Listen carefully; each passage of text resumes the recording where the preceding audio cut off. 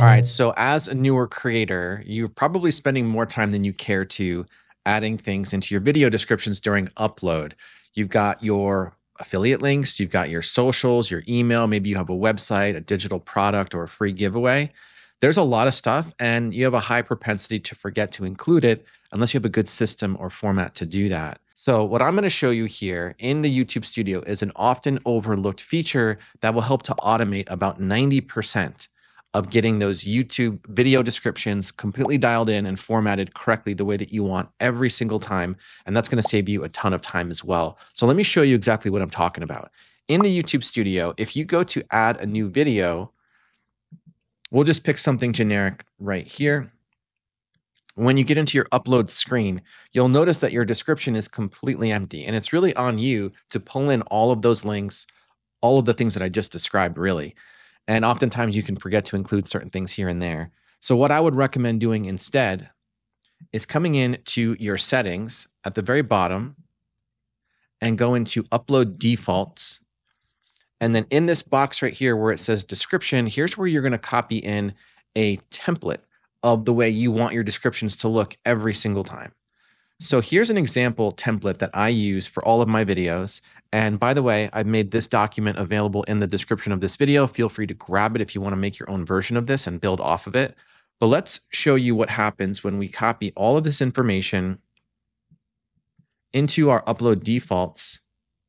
And then we go ahead and try to upload a new video. So now let's pretend like we're going to upload a brand new video to YouTube. And we'll take a look at what pre-populates for us in the descriptions field. So you'll notice right here, this is no longer completely empty. It has everything that we want, including our subscription link to our channel. It has a free giveaway, in my case, for an ebook that I've created. It has parts of my description that I already want pre-included. It has a section for chapters, and then other links that are relevant to me, like my consulting, affiliate links, tags, so on and so forth. So this really helps out with saving you a ton of time to make sure that you're hitting on every single thing you want in every single video description. So grab this file that's in the description below, and you'll notice once you get it, I've also included a screenshot that really describes everything that's in my description. And I'll just kind of step you guys through what I do in my description, and that way you can get a little bit of inspiration of how you can potentially make yours. So for me, at the very top, I have a subscription link to my YouTube channel. So if you're on mobile and you see my description, you can quickly click on that link and subscribe to my channel. Beneath that, I have a free ebook or a giveaway, which is essentially a lead magnet. It redirects the person clicking on it to my landing page on my website, which then captures their email and provides them the free ebook. Beneath that, I have the video description. So it really just describes, using as many keywords as possible, what the video is about. And then beneath that, I have a section that describes what my channel purpose is and what my mission of my channel will be. Beneath that, I have a section for chapters. And I would say more often than not, most of my videos include chapters because I'm sort of stepping the viewer through various points that I'm trying to make within the video. Beneath that, I have a link for my Calendly link, which is to book a one-on-one coaching or consulting session with me. Beneath that, I have a crowdfunding link through Buy Me a Coffee. Some people will use Patreon. Some people will use Buy Me a Coffee.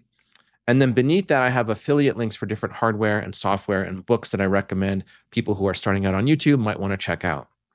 And then finally, towards the bottom, I have my contact information. If anyone wants to get a hold of me via email, they can grab my email right there. I have my affiliate disclaimer, and then I have my tags. Now, of course, the tags themselves, as you see in the video description here, are one of the sets of tags that I used in one of my previous videos. You will want to refresh this every single time to make sure that the tags you're using in your video uploads are relevant for the topic. So coming back to what's pre-populated, the majority of this, you won't really have to edit. You'll really just have to edit the tags as I mentioned, and then this section here where you're going to want to insert the description for the video itself to make sure that you're using keywords that are relevant to the topic that you're discussing in that video. But by and large, everything else is going to stay the same. And then, of course, if you need to include chapters, you're going to want to make sure you're watching back your video, you're documenting exactly when the start of a next chapter is, and you're putting in that time code under that chapter section.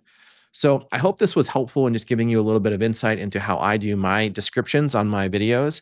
I think having kind of a common framework or format for all of your videos gives your channel and your videos a little bit of a slighter, I guess, sophistication and polish when it comes to the viewer's perception. It just makes you look a little more organized and a little more tidy. So that's kind of the aim I'm going for with all of this. But be sure to leave a comment below. Let me know what you're putting in your descriptions. If there's things that I'm not including that you're putting in yours, I'd love to hear from you on that. And I hope this was helpful. And I'll talk to you guys in the next one. Happy holidays.